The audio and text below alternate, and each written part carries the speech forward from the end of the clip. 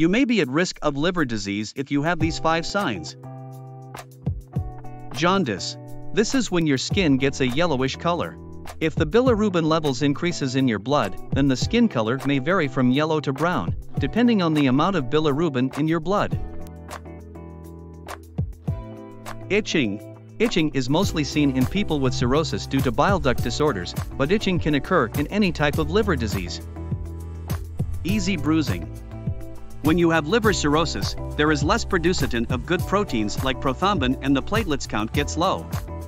This often causes easy bruising and bleeding. Spider angioma. These are web-like clusters of blood vessels under your skin. Paper money skin. Patients with cirrhosis have scattered thin superficial capillaries over the upper trunk. This resembles the silk threads in a US dollar bill and so-called paper money skin.